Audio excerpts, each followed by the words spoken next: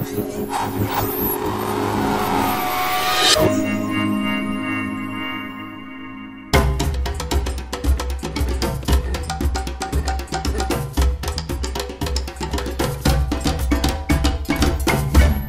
wrong needle, sorry.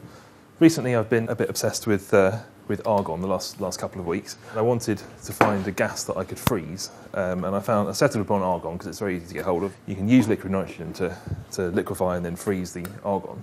This is my apparatus. First things first, purge all the air from here, so with argon.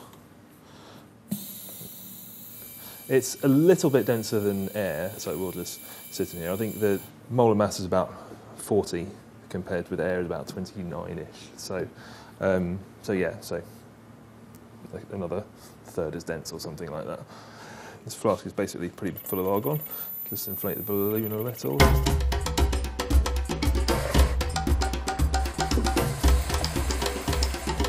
Interesting facts about argon that I've uncovered over the last couple of weeks of my obsession. If you look at the periodic table, if you look at the molar masses of the elements, you find argon is a bit of an anomaly in that it has a higher molar mass than potassium, which is the next element along, and generally that doesn't really fit with the trend of increasing molar mass with atomic number.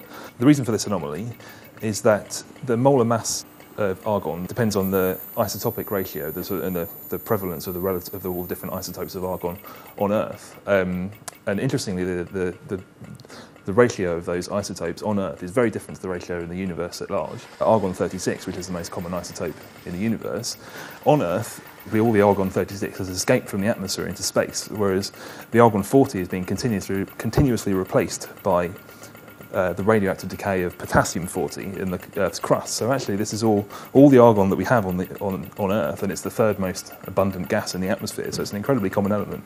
All of it has come from the radioactive decay, basically, in the Earth's crust, which I think is very interesting.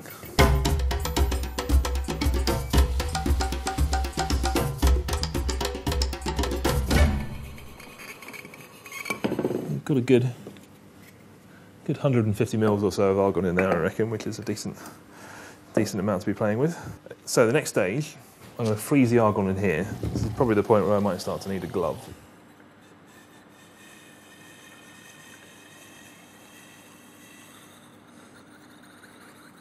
Might be a bit much. Oh yeah, definitely freezing in there. It's looking better than the last batch I made as well. So fingers crossed, we'll let that freeze up a bit more, and then I think we should have a nice little slug of solid argon. I've frozen 3 lumps of argon in here, so we'll take one out and see what we can see, and then if I just pour this, it'll probably take a moment just to melt itself out of the tube, and then just, oh, there we go. That's very nice. So we'll see that sort of melting before our eyes, I think. Argon freezes at about minus 190 degrees centigrade and boils at about minus 187 or something like that. So it has a very narrow liquid phase. So within 3 degrees, it goes from being a solid to being a gas. So this is the second. I'm just pouring it out. It's a bigger lump this time, I think. Oh, there we go. Oh.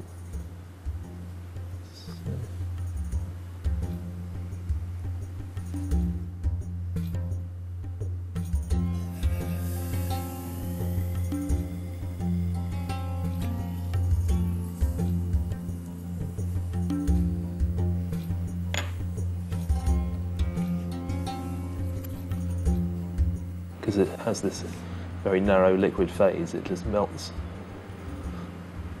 and boils away straight away, so it sort of disappears. Ooh.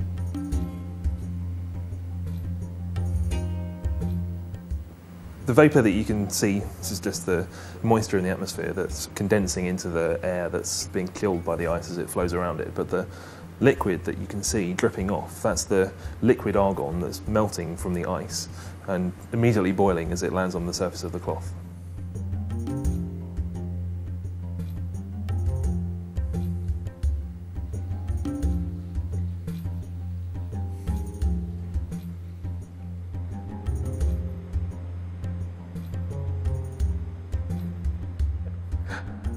So there you go, argon ice, a noble gas in solid form.